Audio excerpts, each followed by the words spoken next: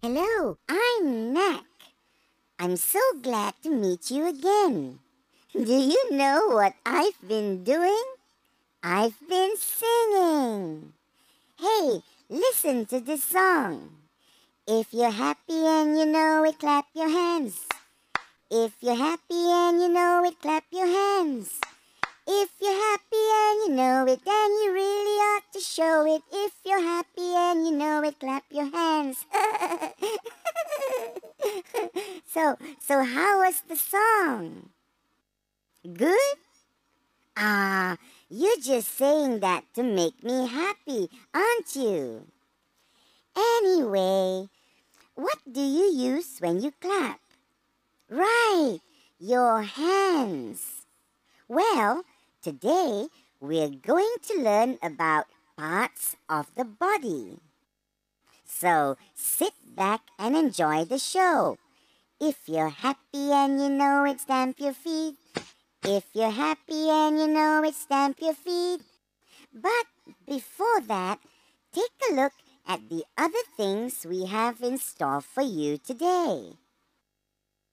Mr. Hans will teach us how to mix colors. Aha! My friend the word machine will be there after that. Later, we will take a look at proper nouns. We have another fantastic story for you. And we'll end with a great song. Aha! Here are some familiar faces. Remember them?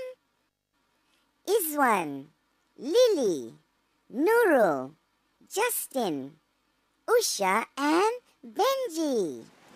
Hi, I'm Izwan. Nac, what was the song that you were singing just now? Oh, it's called If You're Happy. Can you teach us that song, Nac?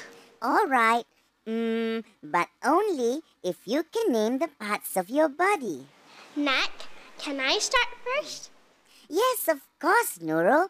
And then I want each of you to name a part of your body. Let's start with the parts of the head. Mouth, nose, cheek, eye, ear, hair. Teeth. Well, I have nice teeth, don't I? Anyway, can you name the other parts of your body? Oops. Oh, oops. Oh. Pretend you didn't see that. Right. Where were we? Yes. Come on. Name the other parts of your body. This is my hand. This is my leg. This is my arm. These are my feet. These are my fingers. Good. Can you tell me what you can do with the parts of your body? This is my nose. I smell with my nose. This is my mouth. I eat with my mouth. These are my ears.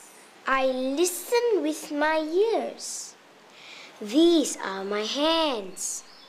I touch with my hands. These are my eyes. I see with my eyes. Very good.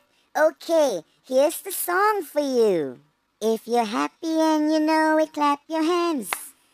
If you're happy and you know it, clap your hands. If you're happy and you know it, then you really ought to show it. If you're happy and you know it, clap your hands.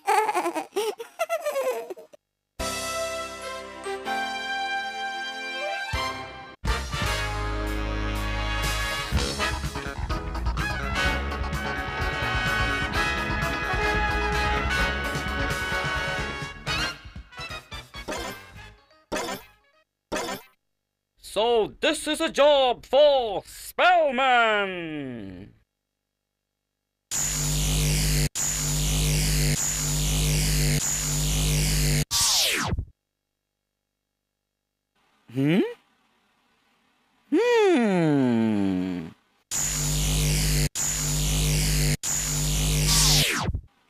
Teeth.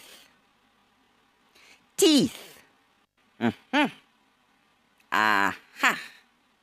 No.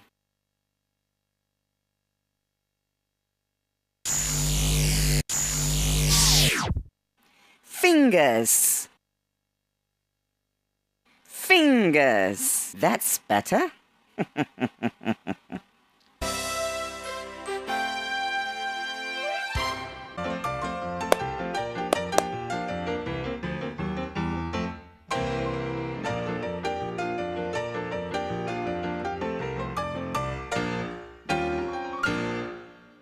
Hello, I'm Mr. Hands. Today, I'm going to teach you how to mix colors. You need to get some poster colors. They are red, yellow, black, and white. You'll need a brush, a palette, a piece of paper, and some water. Let's begin. Put some red paint in the palette.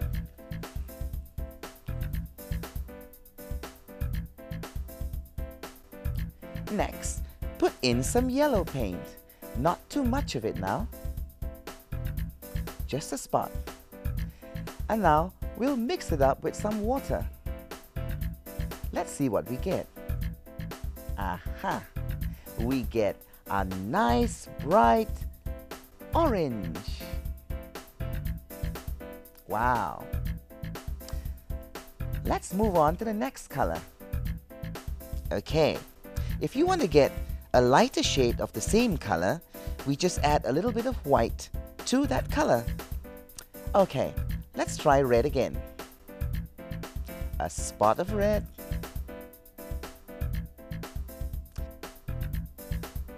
And some white.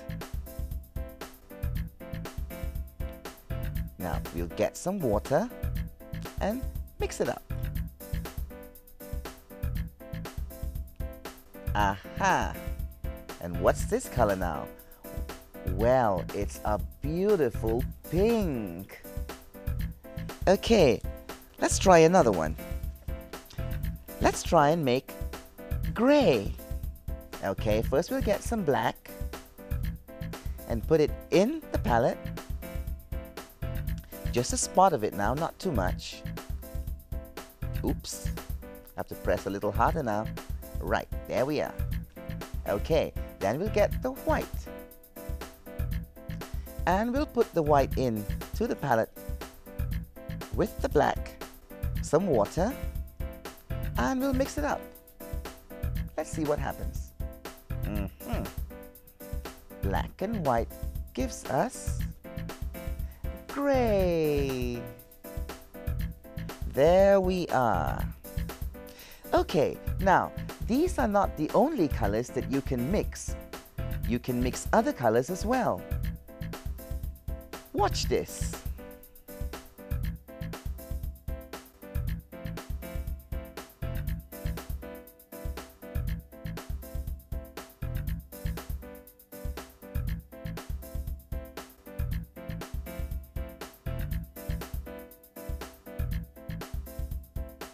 I hope you have lots of fun mixing colors. Thank you for joining me. Till we meet again, you have a nice day. Bye.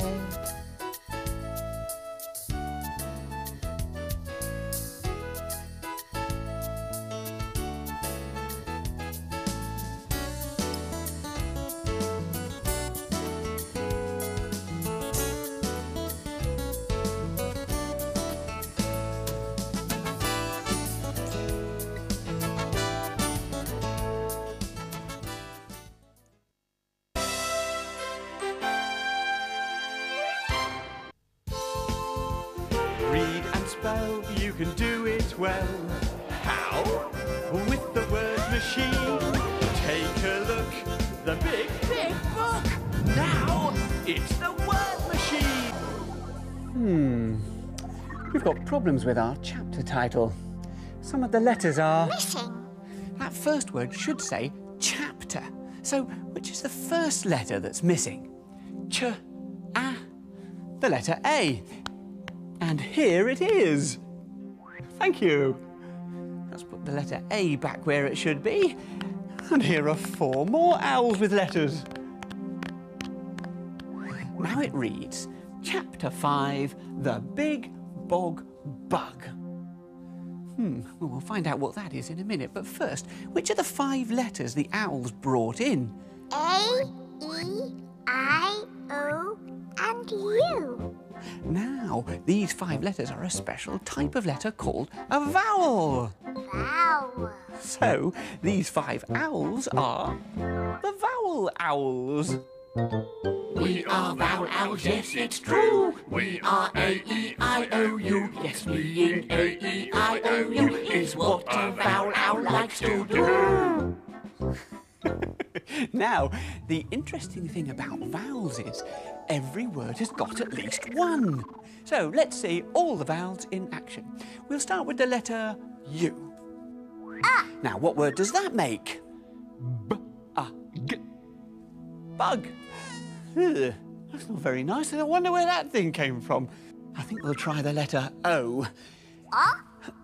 Bog. Well, that's a soggy, swampy place for that horrible bug to live in. I'm glad it's only a little bug. Big. Oh, no. Now it's a big bug. Makes beg, like when you really want something to happen. I beg you.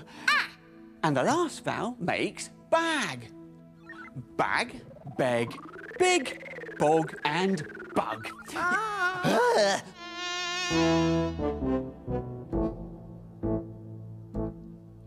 It's a bug.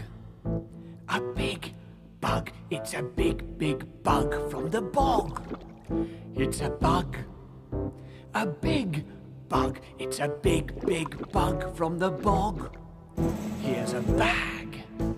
A big bag. It's a big, big bag for the bug. Here's a bag. A big bag. It's a big, big bag for the bug. Get the bug in the bag. Get the big bog bug in the bag. Get the bug in the bag. Get the big bog bug in the bag. I beg you! Get the big bog bug in the bag. So, there are 5 vowels, and today's special vowel is A. Remember the cat that sat on the mat? All words with A in the middle? Well, let's try something different. Instead of cat, how about rat? Or bat? Or yak? And they could sit on a map, or a tap, or a can. So, what's going to sit on what? It's the yak on the can. See if you can find any more words with a as the middle vowel. Bye!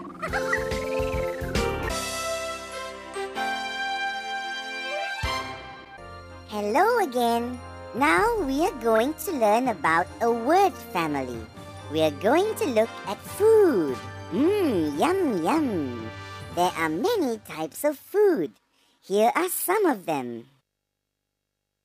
Rice, bread, noodles, biscuits, cake, meat. Well, that's just a few of them. Can you name other types of food? Happy trying!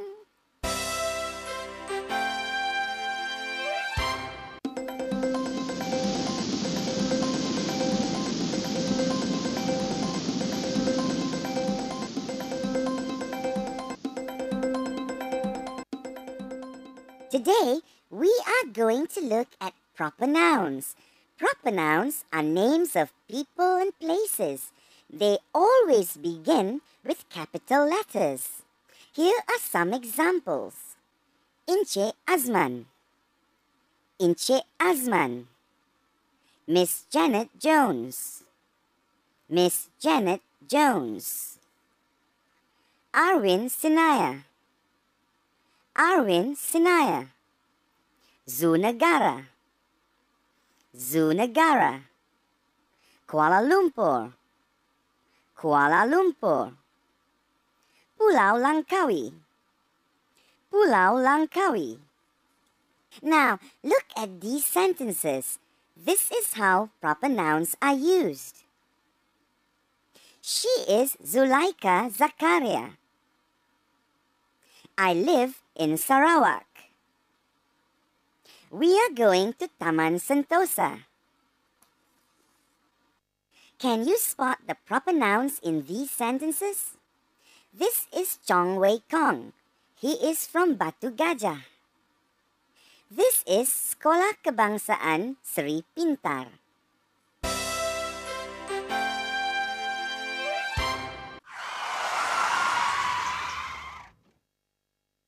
Five.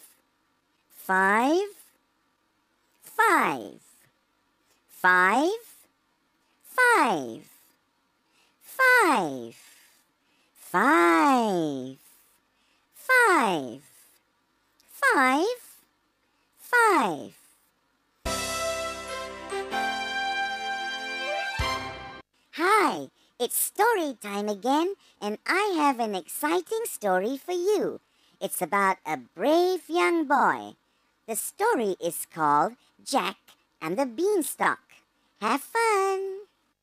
Jack and the Beanstalk. Once upon a time, there lived a lady and her son, Jack. They were very poor. They lived in a small house on a farm. They had a cow and a few chickens. Jack sold the cow's milk to get money for food. The cow was old, and one day it stopped giving them milk. So Jack's mother told him to sell the cow at the market. Jack met an old man on the way to the market. "I'll give you these big magic beans if you sell me the cow," said the old man. "The beans will bring you good luck. They will make you rich." When Jack heard that, he quickly gave the cow to the old man. Jack ran happily all the way home. He gave the beans to his mother. She was very angry. She scolded Jack and threw the beans out the window. Poor Jack. He was so sad. He went to bed early that night. When Jack woke up the next morning, he had the shock of his life. He saw a tall beanstalk outside the window. "Wow! This must be the tallest beanstalk in the world. It goes right up to the sky," said Jack. Quickly, he ran out of the house and started climbing the beanstalk. He soon reached the top. He looked around. He saw a big, beautiful palace. I wonder who lives there. He must be a very rich man, thought Jack. He opened the large door and went in. Everything was so big. The table was big. The chairs were big. Even the fruits on the table were big. Suddenly, he heard footsteps. They were heavy footsteps. Everything in the house shook. Jack was afraid. He ran and hid behind a big broom. An ugly giant walked in. He sat down and ate the food on the table. Jack watched him quietly. When he had finished, the giant got up. He walked to a cupboard and took out a goose. "Lay me a golden egg," he yelled. Plop! The goose laid a golden egg. The giant picked it up. He laughed loudly and then fell asleep. "Wow! A goose that lays golden eggs," said Jack. "I must have that goose." Jack crept across the room. He climbed up the table and caught the goose. It started to honk loudly.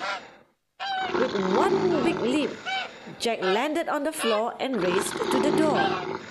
the giant woke up. He tried to catch Jack, but Jack was fast.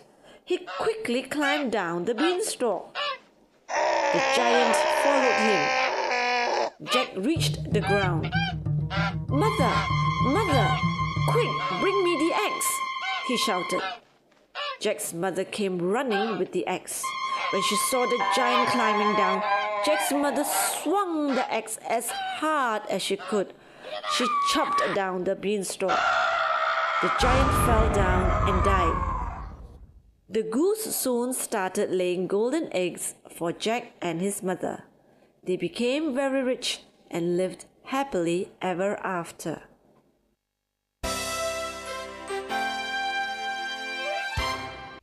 Do you know what happens when we join words together? We will get new words.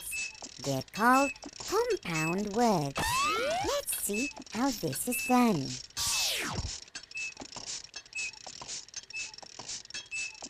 Rich. Watch.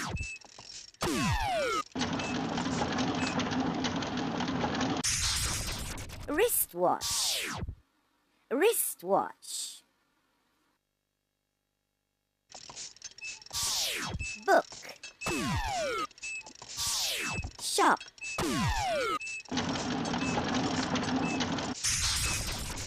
Bookshop. Bookshop.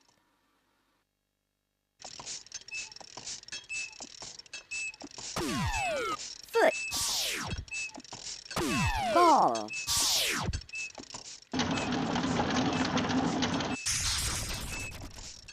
Football. Football.